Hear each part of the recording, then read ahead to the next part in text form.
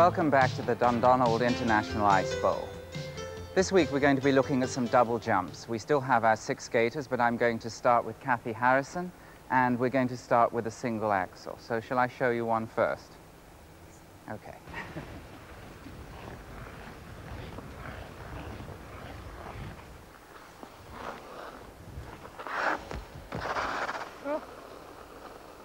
Right, would you like to try one?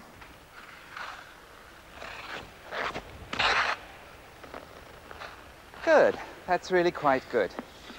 Now, do you remember when we were talking about the 3 jump? Yes. Which is the same takeoff as the axel, isn't it? Yes. We were talking about trying to pass the leg through. Yes. Would you like to do a 3 jump for me and show me how you can pass the leg? Right. And really try and stretch the legs in the air. Okay? Yes. So a nice 3 jump. Yes, that was the one. Did you feel how that took you with it? Okay, now you have to try and get exactly the same feeling on the single axle. Right. Yes, now that was a bit better.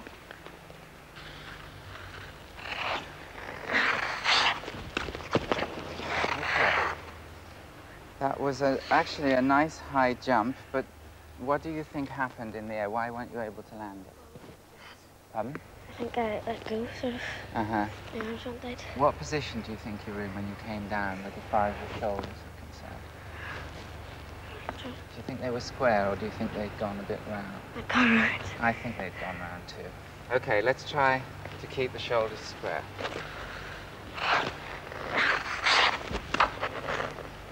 Good. Good. I think I'm most pleased about the landing position being, it's very checked and controlled, and I think you'll always be able to hold on to the edge if you always land that way. But I would say that although you're working on the doubles, you must keep going back to the singles and keep trying to learn to pass the leg, especially in the 3 jump and the axel. Right. Okay? Yes. Good, thank you. Right, Neil. Let's see a nice single axel. Okay.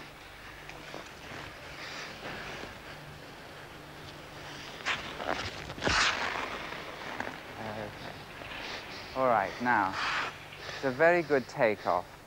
You go right over the toe and there's no skid, and that's very good. Now, where do you think your legs are in the air? Slightly wrapped. Yes, slightly wrapped. Now, are you trying to put your legs like that? No, I didn't think so. Good. So, what I would like to see is for you to do the same thing on the takeoff as you do on a 3 jump. Take the leg right through and just stretch them down in the air like this and then land the axle. Right. No feeling of crossing at all. Right. Just completely straight down. Okay, good. Now, I saw definitely that your leg passed and that you were in this moment and then you did that. Okay, can you try just to press down into your skates and keep both legs straight? Right. Exactly like that. Yeah, like that.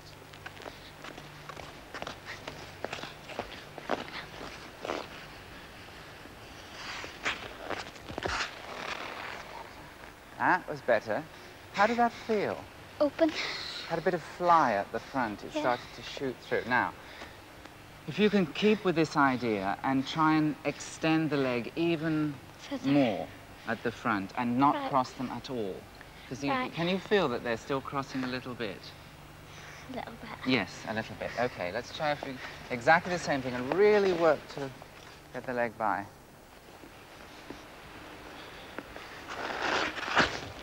Good. The legs were good. You all right?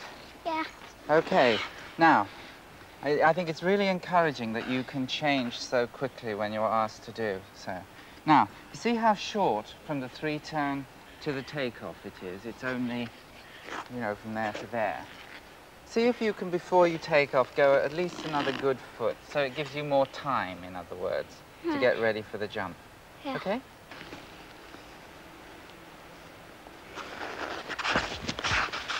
All right. Okay. Well, that's not too bad. I would say that you need longer after the 3 turn Right. before you jump. Try and pass this leg that way. And if you can, always, it's fine to be here. It's not fine to be there. Okay? Yeah. All right, thanks very much.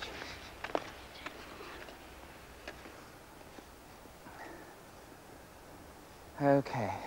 Well, I'm going to do a double loop, and then we're going to work on double loops, all right?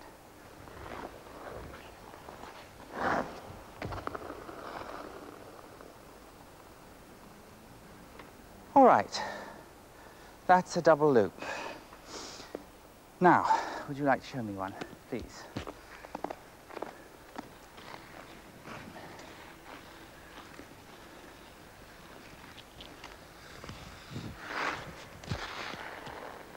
Okay. Pretty good. Pretty good. It's a little... It was very good. It's a bit heavy. I'm only going to nitpick. I'm not going to... But this was a little bit on the toe. Yeah. And the more you go on the toe at the beginning of it, the more you're cutting down your spring in a way, because it's bringing you... It's slowing you down. So... When you're sitting on the backwards edge, going into the loop, try to really get the weight through the foot, but not so much on the toe. You know what I'm saying? Like on the ball of the foot. Yes, right on the ball of the foot. And also try and stretch the front foot. Yes, the more you can stretch through here, the better the spring and the snap will be of the turn. All right, okay. I think that was a little better. Now, let's see this double one. I know you're landing on the forward inside and turning off. But if you were to do the same thing and keep your hips and your feet better crossed, very low, you know, as we do on the backward spin here that we've worked on. If you could get that same feeling in the air, take the cross position that you should have in the air. That's right. Now, you see how you have a tendency for this foot to be like that? If you could feel this one like that, I think you'd stand a better chance of coming down backwards. Okay.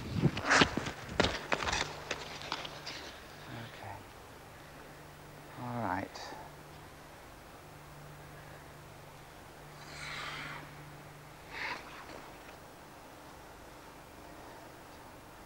You're not ever really tight in the air.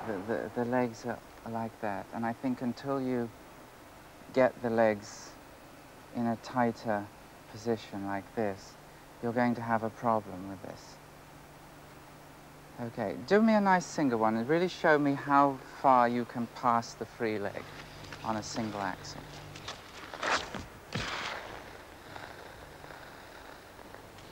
The position in the air is still sort of like that instead of really turned in. If you look at someone like Scott Hamilton do a double axel, you'll notice that his legs are really like one cylinder beneath him and not two. Do you understand? And I think that's the key to it, really. Okay? Okay, thank you.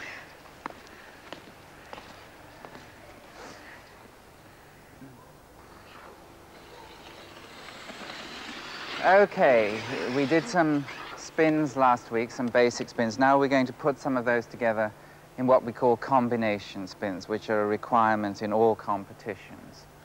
So let's start out with some of the more simple ones. Let's see, for instance, a camel spin, a parallel spin, sit spin. I'll just try and explain to you what I think helps in this situation. Again, try and step immediately into the position. Now in one move, right down here. And then maybe something here, change, and step out. Right, so, Norma, how about a parallel sit spin? I'll try.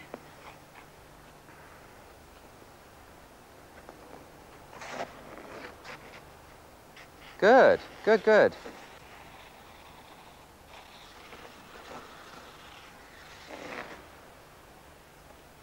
good. That's really not bad at all. Dizzy. Dizzy, Very yes. dizzy. I would say on the camel spin, which you're turning very well, the way your skate turns on the ice is excellent.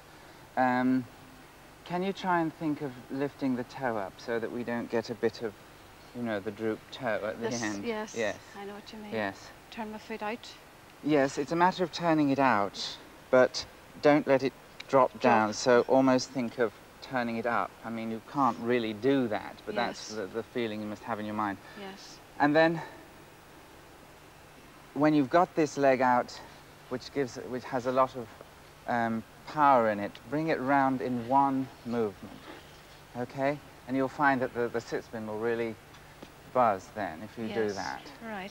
So you have to be very strong in the tummy to counteract.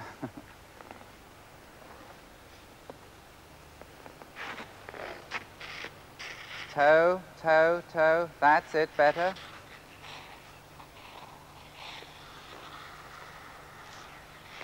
Okay. Again, It's just it's getting the leg round.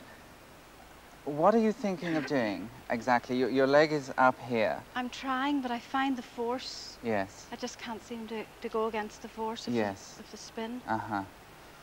Because as the weight of the... When we're spinning, the thing that makes your arms heavier is, in fact, that the blood goes down towards your fingers. As, you know, water in a bucket will go to the end. And you know that tingly sensation that we get when we spin very fast? It's like pins and needles in the hands. That's simply because the blood is being forced down and it's pressuring the veins, as it were. So you have to use that. That's your friend, prickly friend, but your friend. And you have to try and use it. So let's do one more, Norma, and really feel that you try and describe a big arc with your foot in the... And arms, would the arms help yes, as well? Yes, the arms certainly, because usually if the camel spin is here, you can use that arm as well to increase the power.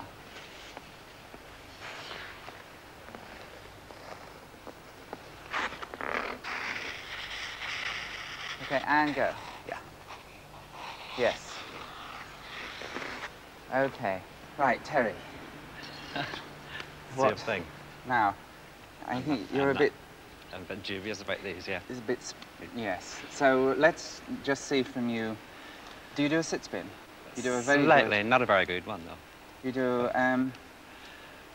Well, let's just see you do a sit spin. Right. Well, how I got that? Okay. Have a go.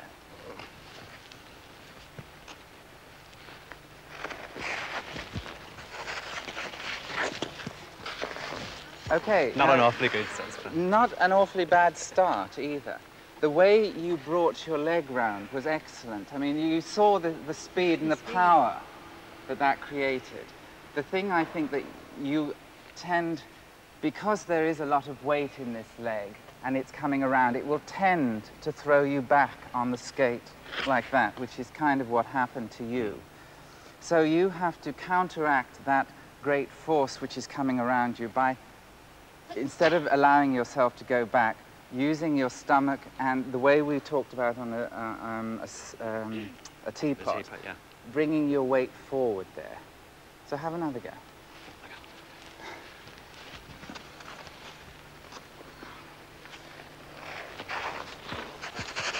Good, good, good, good. All right.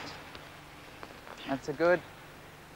If you practice that, you could get it. The thing I'd say is that your first edge here, you're really pushing harder than you need, and it's being a little bit unhelpful.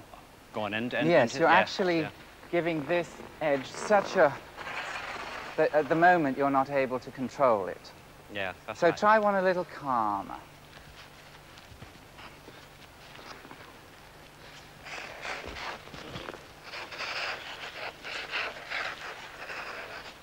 Okay, well done.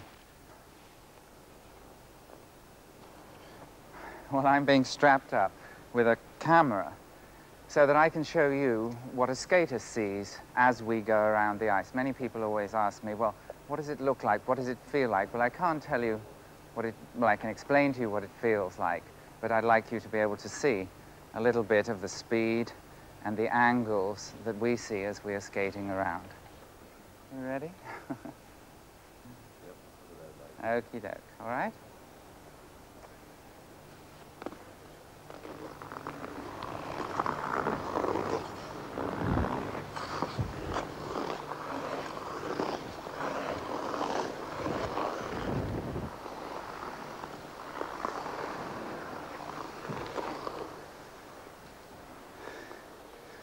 Probably the most asked question is, well, how do you stop from being dizzy when you spin? Well, you can see what I can see now while we're spinning. This is not quite as fast as I maybe could go without this pack on my back, but that's what we see, just a blur of color and lights. And how do you stop front? That's practice.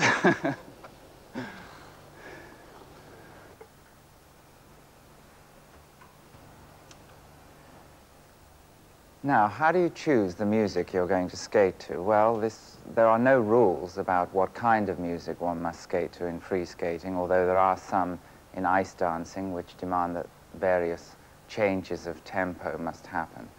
But for a young person, say for Kathy or Neil, one piece of music would be quite sufficient because the programs are shorter, maybe 1.5 minutes and 2 minutes in length. So I think one has to listen to music as much as possible on the radio, wherever you can, and try and learn what it is that you like, what it is that inspires you to move and to, in fact, feel good inside. What kind of music do you like, Neil? Like pop music. You like pop music? Do you like to skate to pop music? Yeah. Yeah. Do you ever listen to anything other than pop music? I mean, do you ever hear any music that might be called classical? Or Not really. not really. What about you, Kathy? Jazz music. I like fast music, whatever goes with my style of skating. Generally, I like very fast music, and then just a total change, something very slow and elegant. Mm-hmm. Yes, variation in music, because one has to show different aspects of your skating. But the thing that I don't like to see is someone who takes, starts off with a minute of Verdi and then goes into 30 seconds of, Stravinsky, and then a bit of the Beatles, and then, some disco thing at the end, because I think musically it's really an affront. And I wonder how the composers would feel, let alone anyone else. Now, I understand that, most of us, Neil says, you like pop music, but I would suggest that there are other kinds of music. I mean, for instance, do you like the music we skated to on the ice in the last program? Yes, well, that's not pop music. That's a light classical piece. It's not inaccessible, and it's appropriate for the kind of timing and movement of skating.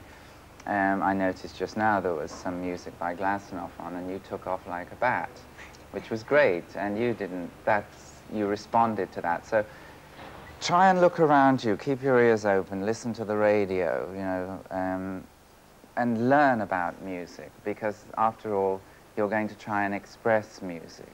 So you must try and learn a little bit about it. All kinds of music, find out what you like. Now, have you ever seen Janet Lynn skate? Do you know who she is? No, well, that's something we're going to rectify. Janet is, I think, one of the greatest of all skaters. We're going to watch a piece that is maybe 14 years ago now, and you tell me afterwards if you think anyone has come near this kind of artistry. The champion of the United States, Janet Lynn. 4th overall in the World Championship, but personally satisfying for her because she provided the championship with its best free skating performance of the week. Her program won 2 maximum 6 marks. She lived up to her reputation as the best lady free skater in the world.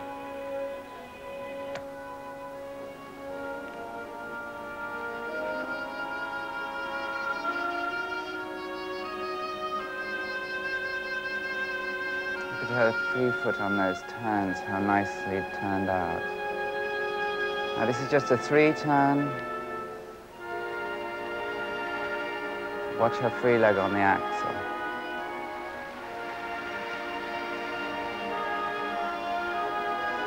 See the beautiful tightness of the land and the way the jump is so fluid. It's not a whole endless preparation. It's just up there, beautifully fluid.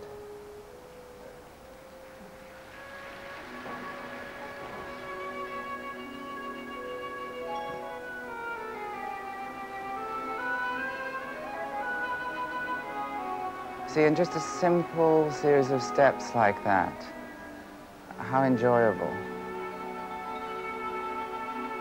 Marvelous sense of freedom and expanse in the way she skates.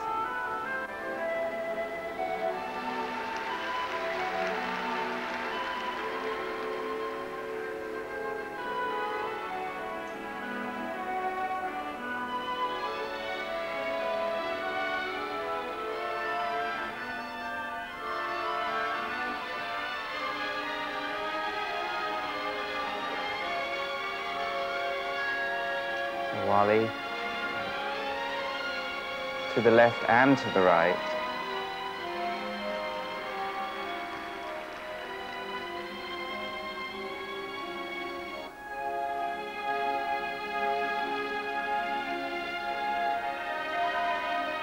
So always the free leg beautifully extended and lined. But she's skating with her whole, not just her whole body, but her whole self. There's a very emotional, expressive quality about the very steps themselves. And look at that. I mean, that's a gorgeous double axel. And lovely turned out free leg.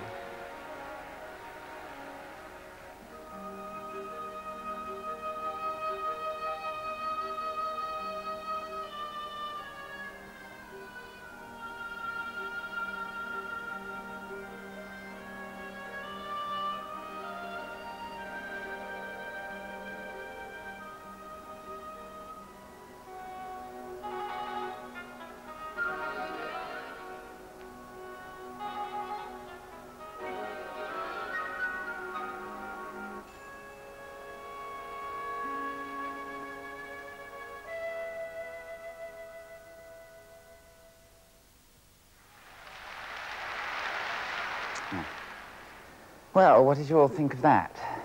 Lovely. Very nice. Have you ever seen anyone skate quite like that recently? No. No. Unfortunately, neither have I. I'd love to skate like that, with maybe a few triples, but Yes. to skate Well- like that and hold everyone's attention like that. I mean, we were all totally engrossed in it, so, I mean, if that can do it to us, then to an audience, yeah, so. And it's interesting, that. you see, because although we have to have the triples if you're going to be in the competitions, that isn't the only way. It's simply part of the picture. And the great skaters have to have both the technique and some expression. Next week, we shall be looking at triple jumps and go on with some more advanced skating, and I hope you can join us then.